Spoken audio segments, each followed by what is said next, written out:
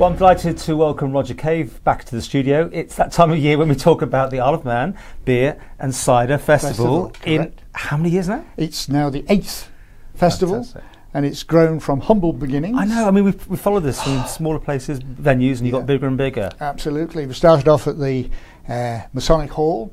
That wasn't big enough, so we had an extension, had a huge marquee. We did that for 2 years, and now this will be the 5th time we're at the Villa Marina, which is a fantastic venue. And it's now become an established feature of island life. It's fantastic, it really is.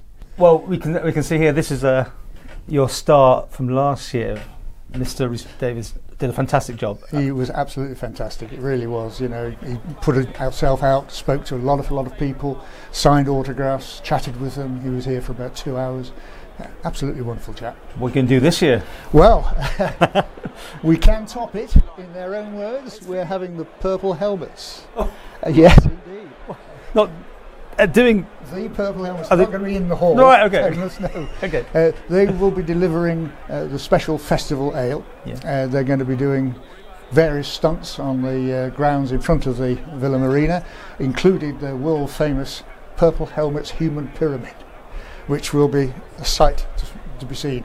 They'll be arriving about 6:15, and they will officially open the festival. Derry Kissick, as you well know, you've probably interviewed him many times. And he's got about a dozen of his compatriots on their Honda 90s doing various stunts. Fantastic. Yeah. Must be tricky to think up new ideas each year. Well, it is, because we've had celebrities we've had the governor, we've had the bishop, we've had 2 governors in fact, various celebrities, and really the Purple Helmets, they're an island institution. Now, open to what, people over 18, is it? Of course. The alcohol thing? Absolutely. And you turn up or you buy tickets? How's it work? Buy tickets, you can buy them online, www.beerfest. We'll put the details up here. Details on there. But from the Welcome Centre, and of course you can turn up on the day. It's only £5 entry fee. It's very, very good value for money. We do the usual cashless bar, so you buy beer tokens, so we don't handle any money whatsoever, and any tokens which aren't used, they can be donated to our festival good cause, which this year is the Lions Clubs on the Isle of Man. So, more different varieties. I mean, how do you go about this? I mean, keeping it fresh and different, and you got to get guest beers come in. That sort of absolutely, we have to. We're sticking with about 150 real ales. We've got about 50 or 60 ciders, fruit wines. Speciality this year is mead. It sold out so quickly last year that we've had to increase the order on that. And to keep with that honey theme, the festival beer, which is again being brewed by Bushes, great supporters of the festival, and it will be a honey-based beer.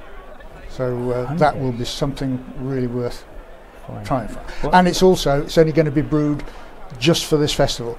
In other festivals, we've had the festival ale, which has gone on throughout the year, but this is a one-off brew just for this festival. So if you want to get your lips around some fantastic tasting beer on the honey variety, you've got to come to the festival, otherwise you won't be able to get We'll see the crowds, and I think that was on the very early start of it. And, absolutely, in fact, I think you've had problems with so many people wanting to get in sometimes, but hey, that's probably a good thing to have if nothing else. Absolutely, we'd rather have more people than less, but I think we've just about cracked the queuing problem, which we dogged us the first couple of years.